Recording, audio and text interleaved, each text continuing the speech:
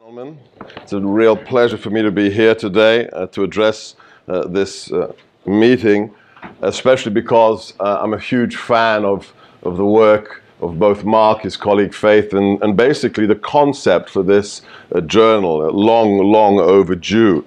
Let me give you a little bit of a preface about what I do, if you're not familiar with my work. So I'm an adjunct professor here.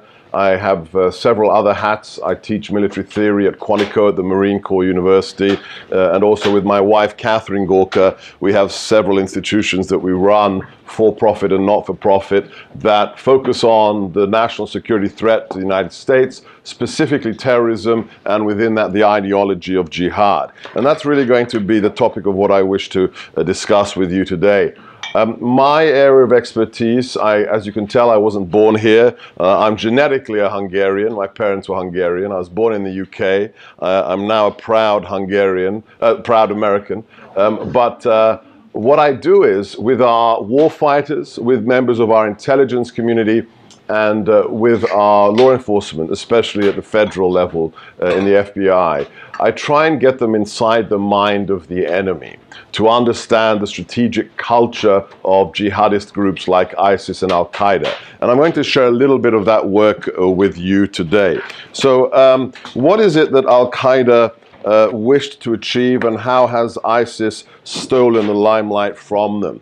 Let's begin by setting the stage. Let's talk about the macro context within which we have to think about foreign policy, national security, and the future of the Republic. Next slide, please. So this is the reality of the world in which we live today. We are being driven, of course, by the domestic agenda of being in the middle of presidential elections. But let's look around the world. Whichever cardinal point of the compass you choose, you find the rise of a very specific threat. Whether it is Nigeria with the Chibok girls, whether it is Lieutenant Kasasbe in the cage, or whether it's the streets of the UK or the streets of San Bernardino, what is going on? Well, we have 300 girls who are kidnapped by Boko Haram. Why? Because they are Christians. We have a man who is burnt alive. Why? Because he dared as a Muslim to go against the Islamic State. Bottom right-hand corner is who? Does anybody recognize the individual on the bottom right? The decapitated British soldier. So there were two jihadis of African descent who were staking out a British army base, and drummer Lee Rigby exited the base to an ATM to get some money from a cash point. And at that point, two jihadis ran him down at 40 miles an hour. Lee Rigby was still barely alive, and so they proceeded, you can see this man's hands are covered in blood, they proceeded to decapitate him on the streets of the UK. This isn't Mogadishu, this is England. In the center, what do we have? Just when we thought the Islamic State couldn't get more perverse, one of their videos from last year, they can't be bothered anymore to decapitate us manually with a knife, and now they have a new use for detonating cord. They wrapped their prisoners' necks with detonating cord, ignited it, and at 3,000 feet per second, those individuals' heads were severed from their shoulders. And lastly, bottom left-hand corner is a photograph that you will not have seen widely distributed in the mainstream media. Does anybody know who that is? Yes, that is Farouk, one of the two San Bernardino shooters, who was finally, after executing the largest terrorist attack on US soil since 9/11, intercepted by the local police authorities. I know you've seen photographs of the SUV, yes, with about 600 round bullet holes in it, yes. That's the aftermath of that engagement. I always say to my LEOs, my law enforcement officers that I brief, you've got to love the San Bernardino police officers. They've pumped about 1,000 rounds into the vehicle, they pull him out, and just in case, let's cuff him. You never know, you never know. So more seriously, what's the connective tissue? whether it's Nigeria, whether it's England, whether it's ISIS territory, or whether it's California. There is one connective tissue, and that's the ideology of jihadism. And that's what we need to appreciate. We need to understand the role of religion, albeit a 7th century version of Islam, but the role of religion in the national security context today. Next slide. So what I'd like to share with you now is the work that Katie and I have been doing for several years now for Fort Bragg, for U.S. Army Special Operations Command, the home of the Green Berets. We ran a 2-year project for the outgoing commanding general, General Charles Cleveland, and this is one of the products that came out of it. We're very, very proud of this report. It is unclassified, and the Lieutenant General has allowed us to distribute it with anybody who is so interested. My last slide will have my email address. If you wish a full copy of the report, then please just send me an email. But let me share with you what we found about the threat environment today and what it means for America and why ISIS is so uniquely dangerous. Next slide. Just press the down button. It's much quicker. Okay. So, there are 4 unimpeachable, unclassified open source metrics of why ISIS is much more dangerous than Al-Qaeda. You can read the full report, but I'll very quickly walk you through these 4 metrics. Number 1, unlike Al-Qaeda, ISIS is a fully fledged trans-regional insurgency. Now that's a very dense sentence, but let me unpack it. For the last 15 years, in whichever theater it was active, Al-Qaeda never really functioned as its own insurgency. Very wisely, what did it do? It identified a pre-existing insurgency, went into that region and piggybacked on top of it. Whether it was Al-Shabaab in Somalia, whether it was the Taliban in Afghanistan, neither of those insurgent groups were actually recruited or created by bin Laden. Simply like a parasite, he attached his organization on top of it. ISIS is different. ISIS generated what we call its own mass base. It has recruited, again, all of this is unclassified, more than 75,000 jihadists to date, okay? Not borrowing them from somebody else or reflagging a pre-existing organization, but recruiting their own base of tens of thousands of jihadists. Not only that, we know that it's functioning where? In multiple countries. It now holds territory in Iraq, Syria, Libya. It holds more land than is the size of the United Kingdom of Great Britain. The caliphate of IS, of the Islamic State, has more than 6 million souls living on it today. Yes? Now this is stunning because if you look at the history of irregular warfare, of insurgency, pick any insurgency of the 20th century. It really doesn't matter who it is. Mao in China, FARC in Colombia. What is always the single objective that they have? They're all the same. They have one strategic objective: to take down the government of the nation in which they are fighting and to replace it. Mao wanted to take down the nationalist government. FARC wants to replace the elitist Hispanic government in Bogota. They're always about one thing, taking down one government. Well, what about ISIS? It's a little bit more ambitious. It's not one government, it's all governments, starting with the Middle East, North Africa, and West Africa. And it's not only in one region, it is trans-regional. About a year ago, Boko Haram swore bayat again to ISIS, swore allegiance to the Caliph, to Abu Bakr. This time, their oath of allegiance, of fealty, was accepted. ISIS incorporated them into the new caliphate. Subsequently, Boko Haram changed their name. Nobody who works African issues should call them Boko Haram. They now call themselves the West Africa province of the Islamic State. And it's more than just changing labels on, the letterhead. It's much more significant. This means that the Islamic State now de facto and de jure from the point of view of Sharia now controls territory not only in multiple countries of one region, the Middle East, but now multiple countries of multiple regions, including West Africa. To put it in English, we have never, ever seen this before in the history of insurgency. Never. A trans-regional insurgency. If there is a JV team, it is not ISIS. If there is a JV team, it is the Al-Qaeda or perhaps even us. Second, just running through these metrics very quickly, it's the richest threat group of its kind in human history. If we look at non-state actors, the Financial Times has estimated that ISIS makes $500 million per year in illicit oil sales, kidnapping, racketeering, and local taxation. From 2 bank raids in 2014, ISIS netted a total of $823 million. In 2 bank raids, $823 million. Let's put that into perspective for a second. Does anybody know how much the 9/11 attacks cost Al-Qaeda? It's in the 9/11 Commission report. If you read it, there's a complete financial forensics breakdown. The whole operation, from student visas to safe houses to flight schools in America to the box cutters at the end, the whole operation cost $500,000. Okay? You can't even buy a house, right, in most parts of DC for that. That attack did $1 trillion worth of damage to the US economy in the first 12 months. It's quite an investment. Invest 500,000, get $1 trillion in return. ISIS, from 2 bank raids, walks away with the equivalent of 1,600 9/11s. So if they consolidate their territory and decide to send operatives this way, they could make 9/11 look like a small incident.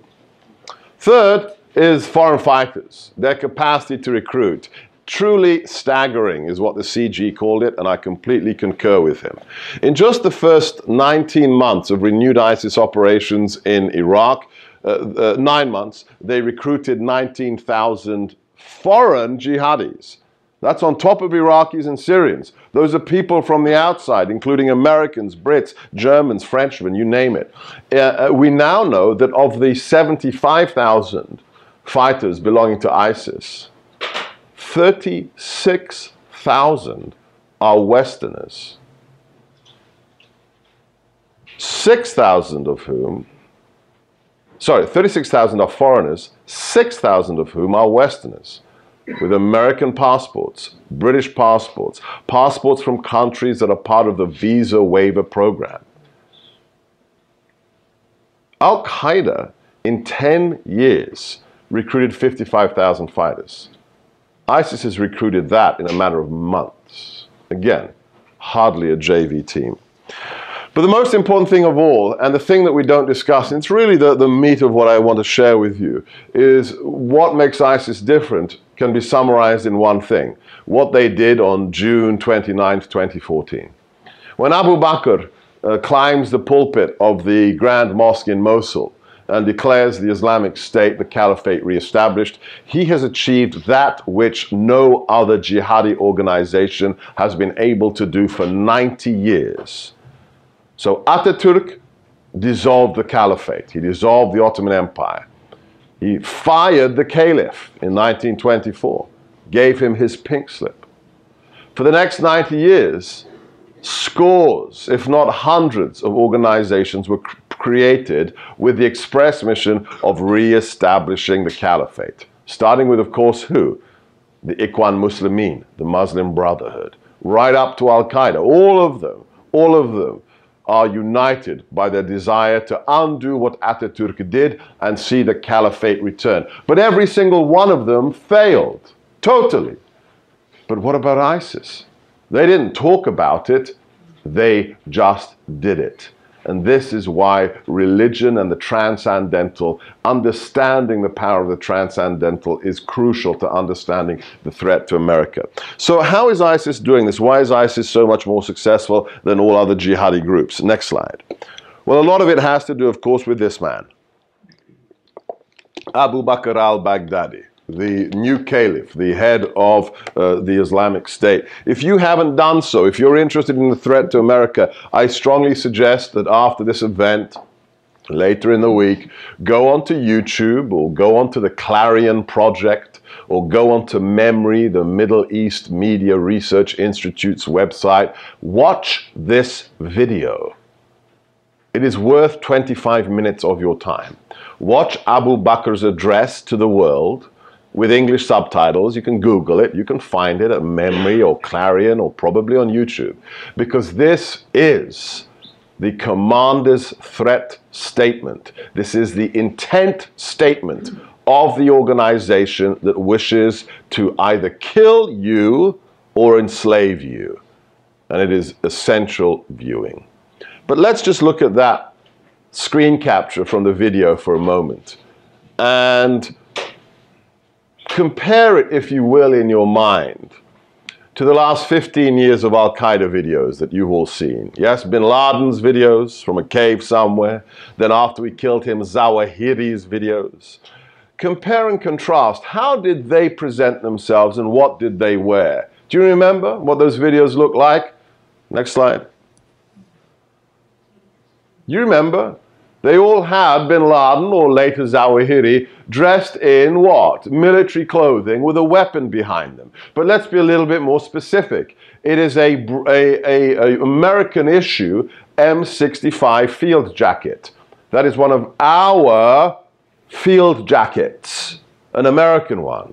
And what's behind him? Not an AK-47. It's a much more specialized weapon. It's an AK-74. It's a different caliber, much shorter barrel, and a folding stock.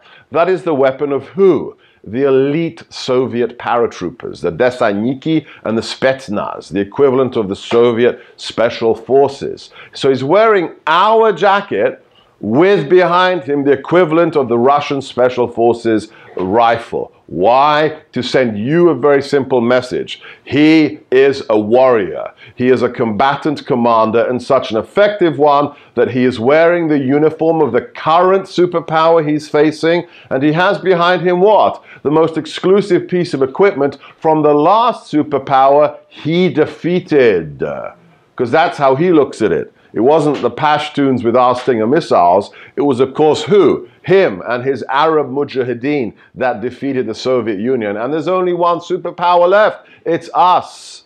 And he's going to destroy us. Next. Next slide.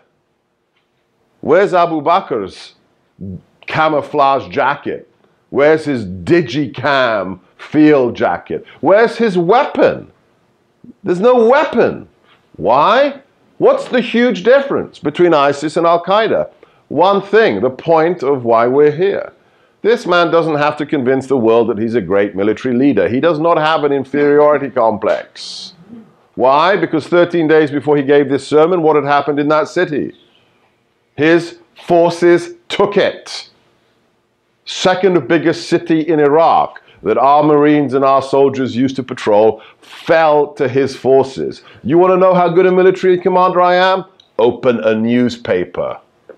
Switch on the television. I don't need to prove myself, but what I want you to understand is who I really am. Look at where I'm standing. The Grand Mosque. Not just any old mosque, the Grand Mosque. And what am I wearing?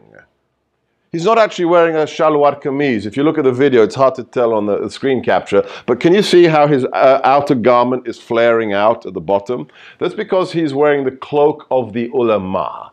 He is wearing the cloak of the religious authority, the wise man of Islam, because he's sending a very specific message. I may be a great military commander, but I am foremost and firstly a religious leader. I am the Caliph. Oh, and just in case we didn't get it, you know his name isn't really Abu Bakr al-Baghdadi. Yes, that's his nom de guerre, that's his war handle. Why would he choose to call himself Abu Bakr? Who knows their Muslim history? One of the rightly guided caliphs. The first rightly guided caliph. So this is not an exaggeration. Every Muslim in the world, from a 2-year-old in a sandbox playing in Bangladesh, right, all the way across Europe, South Asia, Central Asia, every single Muslim in the world associates the name Abu Bakr with one person. Muhammad's father-in-law and his closest disciple, who when Muhammad died without a will and testament, became the first caliph after Muhammad. Every Muslim knows that name. And what has he done? He's named himself Abu Bakr, taken Mosul, declared the caliphate and himself as the new caliph. None of this is accidental. It's as if he'd chosen the name George Washington, right, prior to going to war. That's a kind of a flavor of what we're talking about. Next slide. But it's not just about him, it's really about the role of religion, at least eschatology. In DC, inside the Beltway, for about 2 years, we've had a food fight on what do we call this threat group. Some people say ISIS, the Islamic State of Iraq and Syria. Others say ISIL, the commander-in-chief prefers the Islamic State of Iraq and the Levant. A lot of people give him grief because they say he wants to say ISIL so he doesn't have to mention the word Syria and remind people about those red lines. Let's just quietly forget about those red lines. That's politics. Why? Both of those names are wrong. They are technically incorrect. When you go to war, you do an intelligence preparation of the battlefield, and before you label the enemy, what do? Do you go to your drawer of unused threat group labels? How do you label your enemy? Based upon what they call themselves. I'm a child of the Cold War. I was formed by the Cold War. I miss it immensely. It was much easier. But the Second Red Army, we called them the Second Red Army. Why? Because they called themselves the Second Red Army. It wasn't the second thing our intel shop counted that day. So, what does this group call itself? Originally, 7, 8 years ago, it was what? It was AQI. It was the Iraqi sub-franchise of Al-Qaeda. Today, even the FT and the Economist simply calls it what? IS. After it declares caliphate, they call themselves the Islamic State. They're very clear. There are no Islamic states except ours. Not Pakistan, not Saudi Arabia. They're all apostates. We are the Islamic State. But what's most interesting of all is what they called themselves in the intervening years. Between being AQI and before becoming the Islamic State, they referred to themselves as the Islamic State of Iraq and Al-Sham. Now, what is Al-Sham?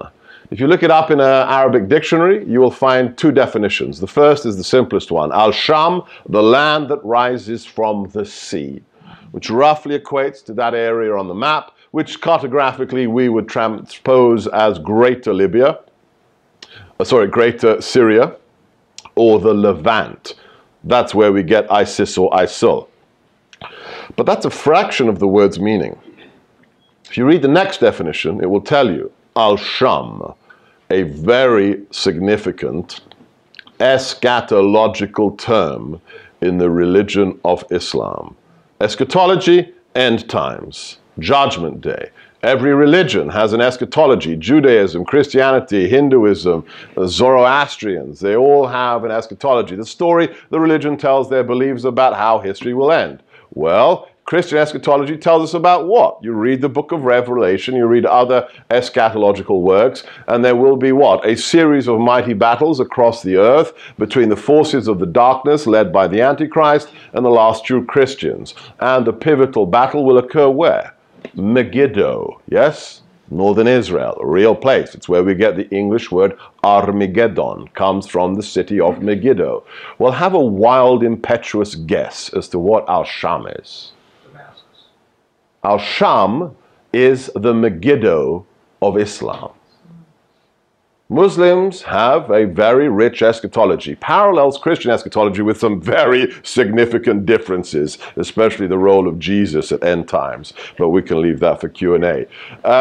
The Islamic eschatology also has an antichrist-like figure. It's not Christ, it's a devil man, if you will, leading the forces of the kufr, the infidel, in a series of battles against the last true Muslims before Judgment Day.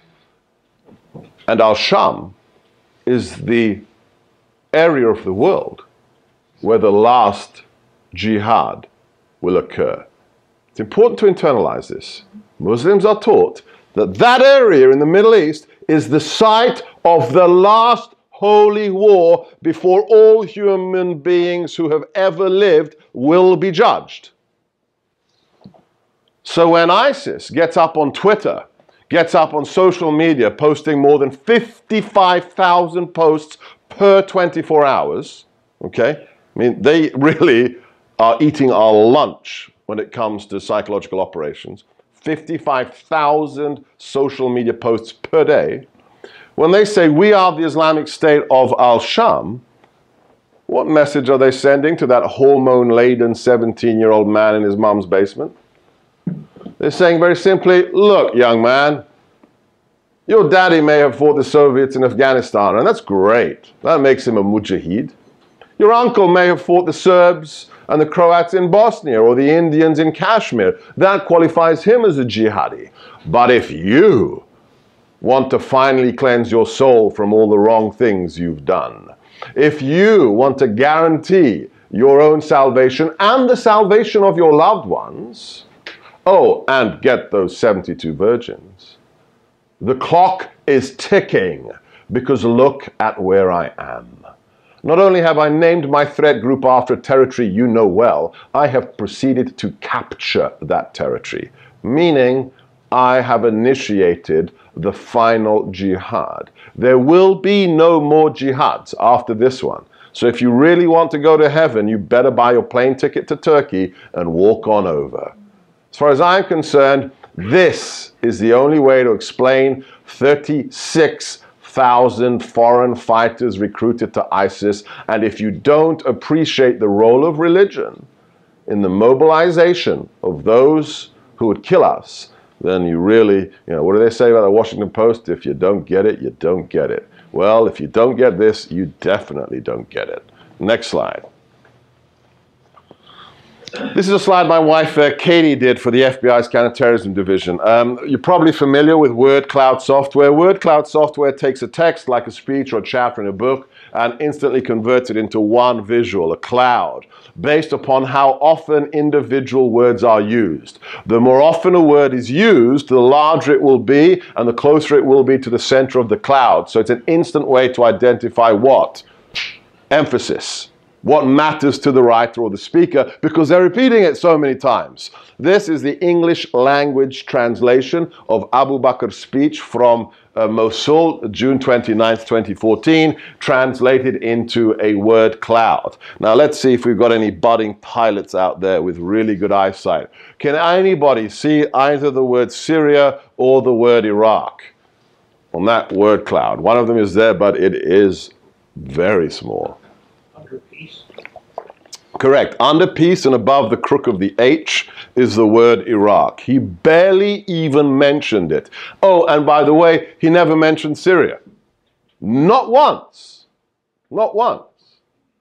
And we have an administration that has said what? Oh, this is about a bunch of crazy guys who are angry at Assad and didn't like what Maliki did. This is about Iraq and Syria and a few airstrikes and we'll sort it out. Well, let's listen to the enemy. What is he doing it for? Number one, the glory of God, Allah. Secondly, the Ummah, the global community of Muslims. He's explicit. Look, guys, I'm doing it for you, all Muslims. This is why I'm fighting. And third, most important of all, operationally on that day, the caliphate. I am re-establishing the theocratic empire of Islam. And we think a few, special operation strikes and some bombing runs will solve the problem. Probably not. Next slide. Okay, I ideally hope everybody in this room, this is the only audience that really should get it, knows what that symbol is. It's not a cycloptic smiley face. It is, of course, what? It is Noon, the letter N in Arabic, which is graffiti, means followers of the Nazarene live here.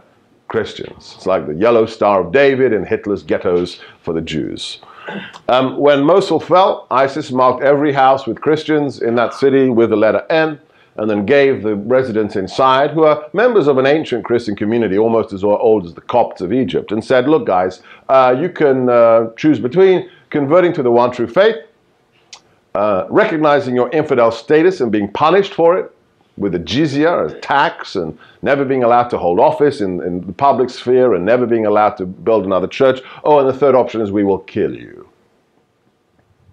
I had an employee, a very brave American lady in theater when this was happening. I can tell you there are no Christians left. There are no Christians left in Mosul. To understand what this means, when we invaded Iraq in 2003, there were 1.4 million indigenous Iraqi Christians. Not Filipino immigrants, yes, indigenous Arab Christians, 1.4 million. Today, there are significantly less than 200,000 left in their homes. Whichever way you look at that, that is religious genocide. More than 1 million Christians murdered or forced into exile. Whatever your own personal belief system, the point of this slide is one thing. This is the kind of power Al-Qaeda dreamt of having for 20 years. Never ever got close to it. Not once did they get close to this level of power. ISIS didn't dream about it. They made the nightmare a reality. They are committed and they are capable. Next slide. So we could spend hours on this, but let me just give you one slide. Our administration, and this started under the Bush administration, so this is a pretty bipartisan thing, it's just out of control now. This administration has made a policy decision that is driving our strategy for the last 7.5 years. And the decision is the following. Religion has absolutely nothing to do with this conflict. It is wholly irrelevant. The deputy press spokesman for the State Department on national television has stated, we will be safe, there will be no more jihadists as long as they get jobs. Right? This is the jobs for jihadis from Maria Half. Yeah? It's all about economics and poorly educated people. That's why people become terrorists, because they don't have a job and they're stupid. Okay? Really?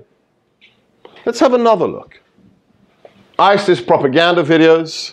We have the Egyptians executed in Libya and the Jordanian fighter pilot burnt alive by ISIS. So religion doesn't matter, really?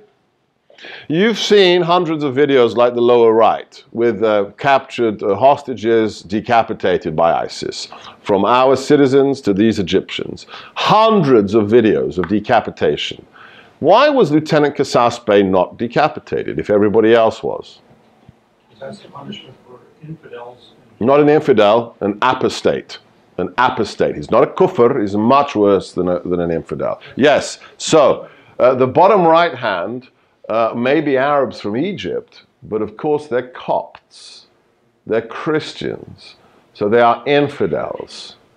As a result, ISIS refers to what? The Sunnah of Islam, and not the Pacific early parts of the Quran that were from the Meccan period, but the period after, the second half, the Medinan and the Hadith and the other Sunnah that state explicitly what? You capture a kufr in warfare, thou shalt smite them on the neck. It's not being capricious, it's not being random, it is following holy scripture. Religious tradition, sunnah, the word of God. Thou shalt smite them on the neck. Okay, so we have to decapitate you if you're an infidel. But what is Lieutenant Kasasbeh? He's not an infidel. He's not even a Shia. ISIS hate Shia. They won't even use the word Shia in their publications because they're heretics. This is what? What religion is the man in the cage? Sunni, right? He's from Jordan. So he's like ISIS. He's a Sunni Muslim. But what did he do? He put on a flight suit, he climbed into a cockpit, and he executed a bombing run against the Islamic State. The second he did that, from the point of view of the Islamic State, he had committed what? Apostasy. He is a Muslim who has declared war on Islam. He has excommunicated himself. So what did they do? They go to the Sunnah of Islam, which again is explicit. When you capture an apostate in war, thou shalt treat them as if they are already in hell. No decapitation. You douse them in accelerant and burn them alive on video. So we have the very smart people, yes, here in DC saying religion is irrelevant. Yes, these are not the droids you're looking for. Yes, okay. And then we have what? An enemy who is so suffused by religious doctrine that right down to the question of how you treat individual classes of prisoner and the method you use to execute them, that is driven by a religious determination. So, fantasy land, ground truth. Next slide. Last thing I want to do to bring it all back home, lest you think this is a function of something happening 8,000 miles away, I'd like to share with you our latest report. So my wife and I, as I told you, we have our own company that supports the warfighter and the intelligence community. It's called Threat Knowledge Group. And a week before San Bernardino, we published this report on ISIS, the threat to the United States. The motivation for this report that I will share with you, if you can just email us and I'll share it with you, is the following. We were getting a lot of contradictory signals from the government, from press statements and stuff coming out of the Bureau and elsewhere, of what's really going on in America with regards to ISIS. We're hearing positive, negative, stuff being, people getting arrested, all kinds of contradictory information. So we said, okay, let's spend a few months just collecting all the open source unclassified information. Just sifting it and putting it into one short report. And this is the product. The first thing I'll do, next slide, this is not from our report. This is from another report that confirms why we were right to write this report. There is a liberal professor called Kurtzman. He's from Chapel Hill. And every year, Duke publishes a report on Muslim American involvement in violent extremism. Professor Kurtzman wrote this year's report, the 2015 report, which you can access online. I'm just sharing with you the first figure from page 2, which confirms everything we were hearing from within law enforcement that was not being confirmed. 2015 was the bumper harvest for jihad. If you look at every year since 9/11, last year saw the highest incidence of jihadi activity on the soil of the United States.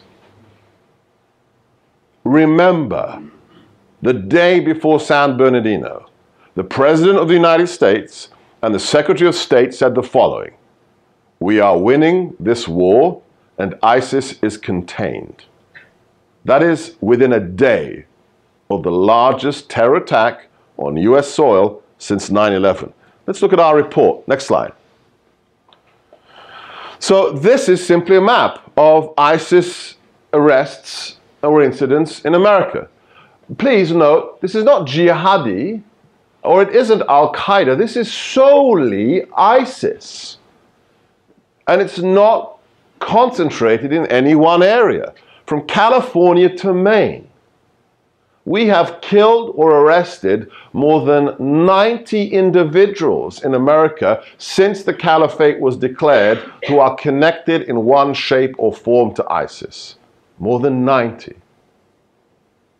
The director of the FBI has stated there are more than 900 ongoing threads being investigated in every state of the Union. And that's just ISIS. So think about it. That means Alaska. That means Hawaii. There's an ISIS investigation. Next slide. Okay, I'm genetically a Hungarian. Hungarians are good at one thing, as you probably may know. We are born pessimists. Okay? I am really good at depressing people. I'm an American now, but I still have Hungarian genes in my blood. Let me give you the really bad news. If you break down those arrests, those interdictions, into what those people were doing, there are three major clusters. The largest cluster, just over 50%, are what the Bureau, I love this euphemistic phrase, they call these people travelers, okay, travelers. These are people who live here, Americans or naturalized citizens or people that are immigrants. They live in America, and they've decided to swear bayat to ISIS and leave America to go and fight the jihad in the Middle East, right? So they're buying their plane ticket to Turkey, they're going to walk across the border, and they're going to fight in Iraq, Syria, Libya, or what have you. So just over half. Then 19-20% are the management level terrorists. They're the talent spotters, the recruiters, the people who buy the plane ticket for the jihadi so that they can go to the Middle East. But the really worrisome statistic. This is about a month old. We update this every week on our website. You can see the latest figures. Now the figure is 33.3%. So exactly a third of everybody we are intercepting in America has made a specific decision that they're not going anywhere. They have decided that the best way to serve the new emperor, to serve the new caliphate, is not to leave America, but to kill Americans on US soil because they are infidels. As a result of that statistic, we concluded in our report the likelihood of a Paris-type attack on US soil is not a question of if, it is a question of when, and we published that report 1 week before San Bernardino. Next slide. So to conclude, the most important question in all education is, so what? What does this all mean for you, for the nation? Number one, ISIS has been far more successful than Al-Qaeda for one pivotal reason. Its effective exploitation of a highly resonant ideology, what I call in my course here at IWP, the enemy threat doctrine. This is a Cold War phrase. We don't use it anymore because it's politically incorrect. It is the enemy threat doctrine. The Nazis had one, the Soviets had one, and the global jihadi movement has an enemy threat doctrine. The second conclusion, that enemy threat doctrine is religious, whether you like it or not. I'm sorry. I don't care whether you see yourself as a sophisticated, postmodern, secular individual who treats going to church on Sunday or temple as a social club, right? Doesn't matter. The enemy, you may not agree with Huntington. That's okay. But guess what? The enemy does. The enemy believes in Clash of Civilization, and he is recruiting based upon a religiously defined ideology. If you white that out of our intelligence assessment, you are committing national security malpractice. Yeah? The practitioners don't do it because I know them. I work with them. I've trained more than 10,000 guys in the last 7 years. It's the politicians above them. Think about it. 40% of the intelligence analysts at CENTCOM, 40% in a climate survey last week have declared they do not have confidence in the intelligence product that their command is publishing because of political pressure to change the evaluations of ISIS's strength. In the history of America, that's never occurred. 40% of our professional intelligence community doesn't trust the stuff that they are producing because of the political distortion that's being pushed from the top. That's how you lose wars. Third, self-censoring the above truths endangers our warfighters and our citizens and will prolong this war. We in the last, and again, this is bipartisan, this is not just the current administration, but the last 15 years has been an exercise in whack-a-mole, in trillions of dollars worth of whack-a-mole. We find a bad guy and we kill him. I mean, trust me, I know these guys. We're really good at this. The Deputy Director of Special Operations told me one day, if I have the GPS coordinates of a leader in Al-Qaeda, if I get the Secretary of Defense or the President to give me a green light, I can kill that man in the next 76 hours. We can do it. I mean, nobody comes close to what we can do. But what if we kill that person, and then the next day 20 people of a similar caliber volunteer to replace him? What does that drone strike or that ODA, that special mission become? It's become a recruiting platform for the enemy. And we're just going to be whacking moles. If we don't understand how to take down the ideology of the enemy, your children, my grandchildren, will be fighting this war 50 or 100 years from now. So lastly, to conclude, we cannot win this war if we deny the truth of who our enemy is and what they want. Sun Tzu was right. You've got to know the enemy. But everybody forgets the last part of that quote. Yeah? If you go to fancy, cocktail parties in Georgetown and somebody says Sun Tzu, oh yes, know your enemy, right? Okay, wrong. What did he really say? He said, you will win half of your battles if you know your enemy. If you want to win the war, you must know yourself and why you are fighting. I've stood in a room of 70 Special Forces guys and given them a 2-hour version of this. And in the end, in the Q&A, young officer stood up in front of his peers and superiors, and this took some doing. And this is a unit that was just about to deploy back into theater. And he said, I'm going back into theater for my 4th rotation. And I still haven't been told really why I'm going. He said, I've decided, because I've got a family, I've got a wife and kids, and I have to decide why I'm going. But think about that. That man is going for the 4th time into the war zone, and he hasn't been told by his commander, because his commander hasn't been told by our president. What are we doing? Are we hunting terrorists? Building schools? What are we doing? Yeah? You cannot win a war if you move the goalposts every 6 months. Yeah? Imagine playing a game, right? And they change the rules every 15 minutes and they didn't tell you. You wouldn't know whether you're winning, right? You wouldn't know how you score. That's where we're at. Last slide.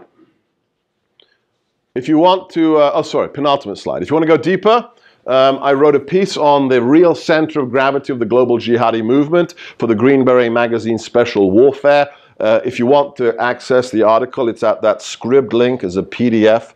If you want the real grad school analysis, you have to check out my wife's book, Fighting the Ideological War, that you can find online.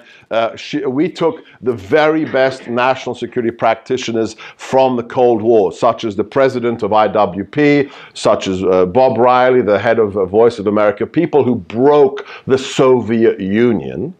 And we put them in a room with the very best experts on jihad, people who read the jihadi black web in Arabic 5 hours a day. And we said, you took down the totalitarianism of the Soviet Union, you understand the totalitarianism of the jihadis, give us a game plan to win this war.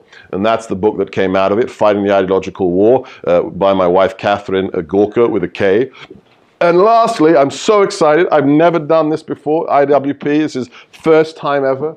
After 7 years of people asking me, how do we win this war? I finally decided to write a book. And April 11th, it's out. And you can pre-order it on Amazon now. It's Defeating Jihad, and it's basically what I teach here at IWP. I teach a course in which I say, America can win wars against totalitarians. We've done it a couple of times. And there's a perfect case study of how to do it with every I dotted and every T crossed. And of course, that's what? The Cold War. In the Cold War, in 1946, at a request of the Department of Treasury, a man called George Kennan writes a 14-page secret telegram, a cable, sitting in Moscow, back to DC, to explain what is Uncle Joe doing. We thought Uncle Joe was on our side. This became the long telegram, the infamous long telegram that Kennan would convert into the Sources of Soviet Conduct article by Mr. X in Foreign Affairs in 1947. What was that article? That article was an analysis of the enemy threat doctrine of the Soviet Union, communism. What do they believe and why they are an existential threat to the United States? And it was superlative. What happened afterwards? In 1952, a man called Paul Nitze was tasked by the president to use Kennan's analysis of the enemy ideology to write the top secret plan to destroy the Soviet Union. That was NSC 68, which was declassified by Kissinger in the 70s. So we had an analysis of the totalitarians, and we had a 60-page strategic secret plan on how to destroy them. The shocking thing is that for 15 years we have done neither for the jihadists. So this book is, I'm just channeling Kennan and Nitze, and I wrote a long telegram on what do these people believe? What are the sources of their totalitarianism, and what would a strategy look like to defeat them and secure the republic? And that's the book, Defeating Jihad. Last slide, please. If you've got questions you'd like to ask me offline, or if you're interested in the reports we did for the Green Berets on ISIS, then shoot me an email, seb.gorka@gmail.com, seb.gorka@gmail.com. Everything that I do that's for public consumption is at thegorkabriefing.com, thegorkabriefing.com. All my media, all my analysis.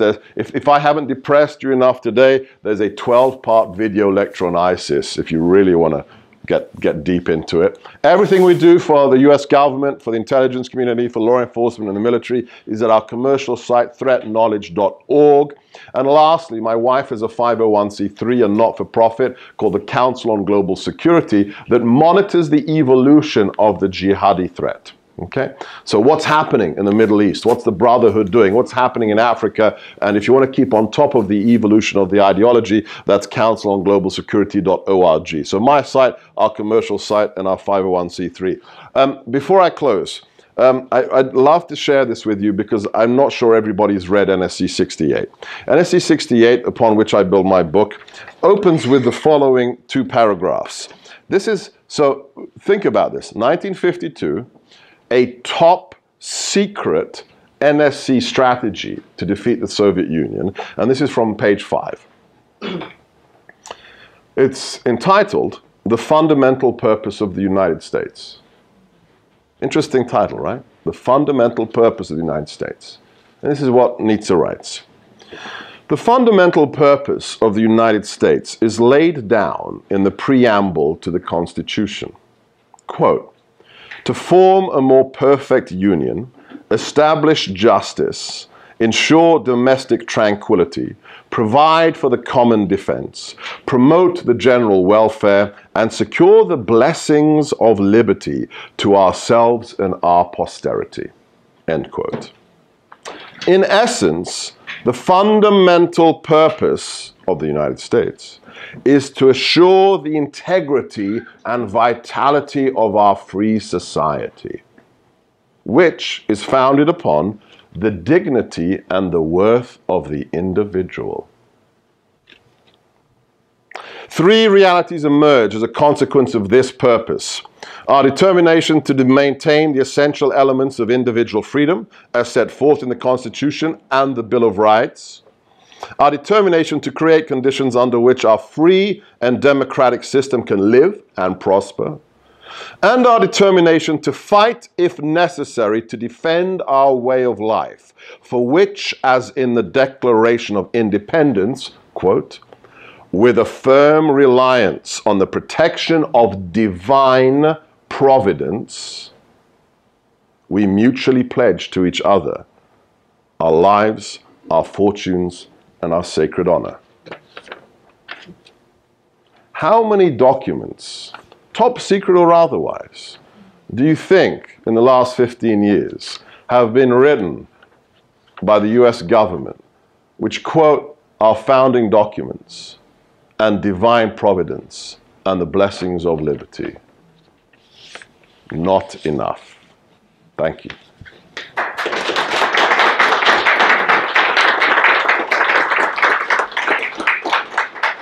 We have time for 2 short questions.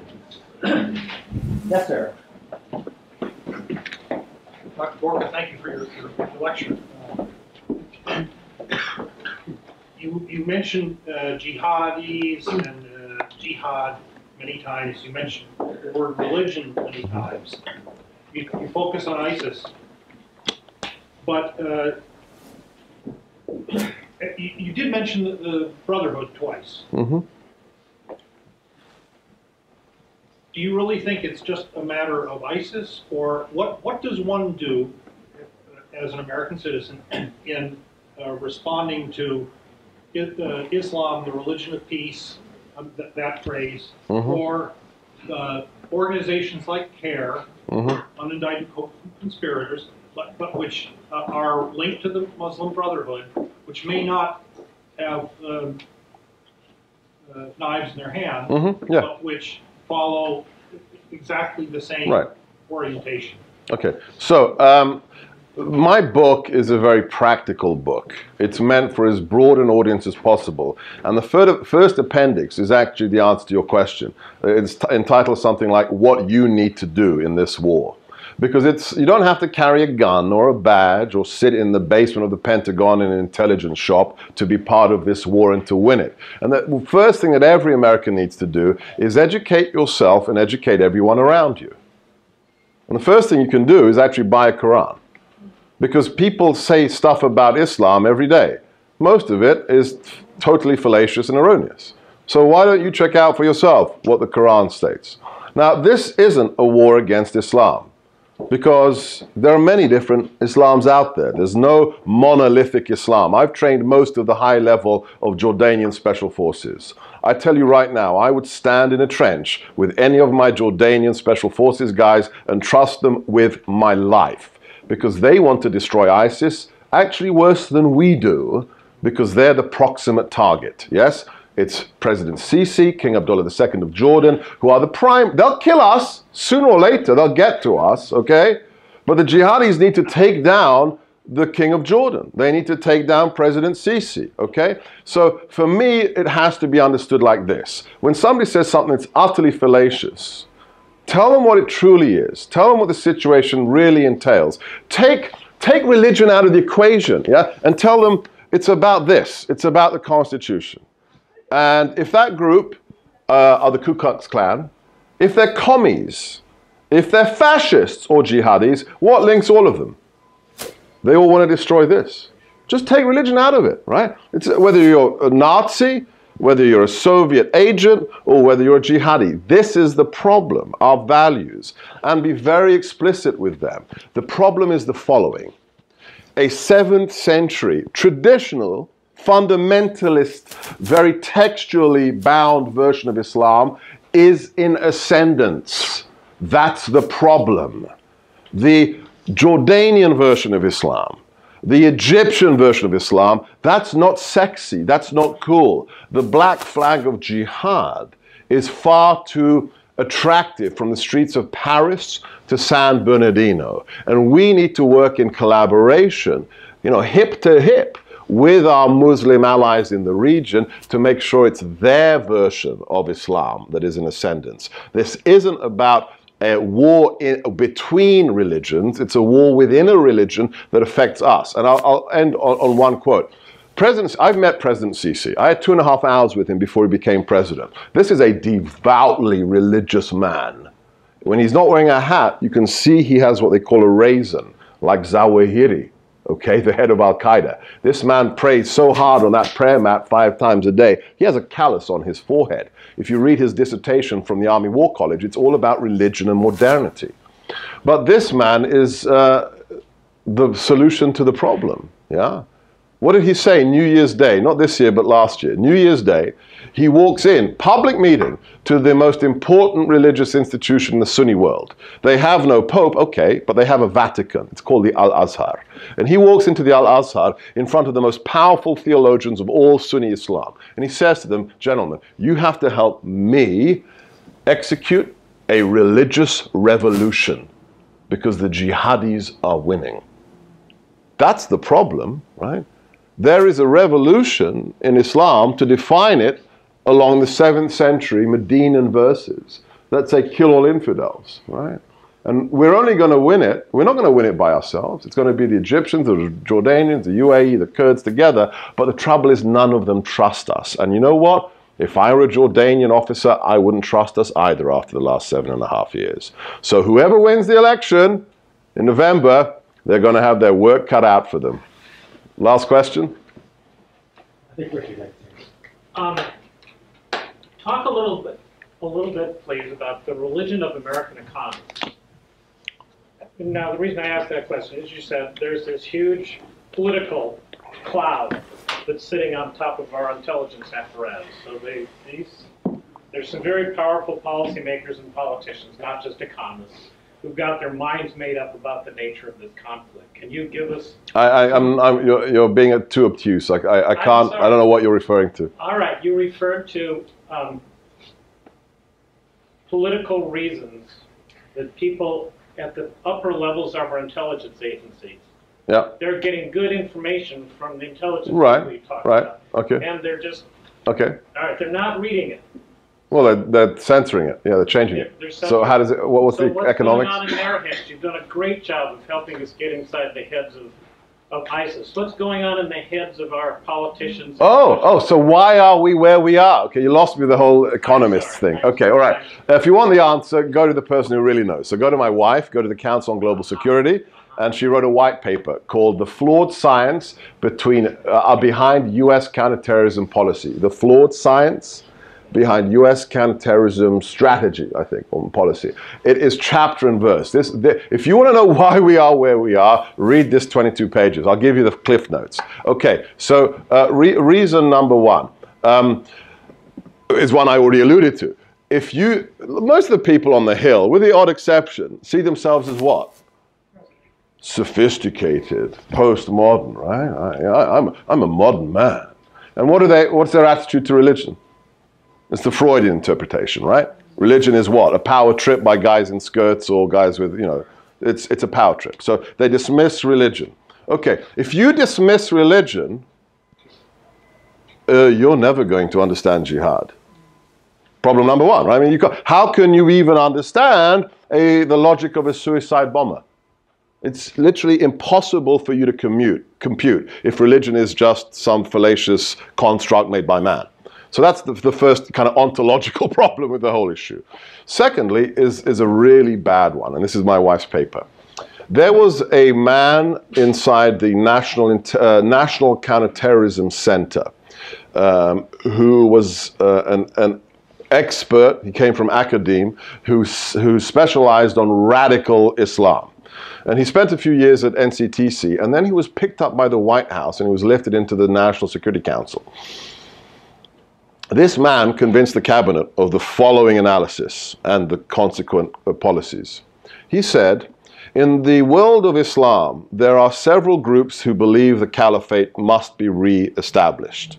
There are the purists who say we'll just do it through proselytizing, through dawah, through education. Then there are the political pro-caliphate individuals who say they're going to use non-kinetic means. They're going to use elections, mobilization. This is, of course, the Muslim Brotherhood, right? They're going to use, democracy against itself to create the caliphate. And the guys we really care about are the tiny minority, the kinetic pro-caliphate people, the jihadists like Al-Qaeda and ISIS. And he said that these are three hermetically sealed communities.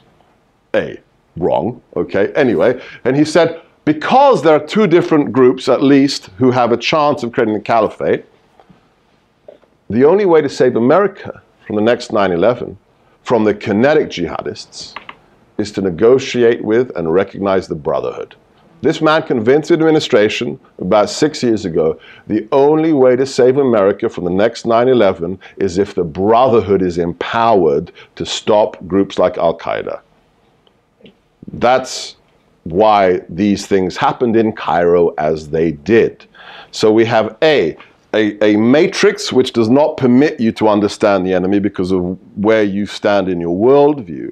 And secondly, just a completely wrong analysis of who our enemies are and thinking that the Muslim Brotherhood are a bunch of, frustrated Jeffersonian Democrats. That's why we are where we are. But check out my wife's paper.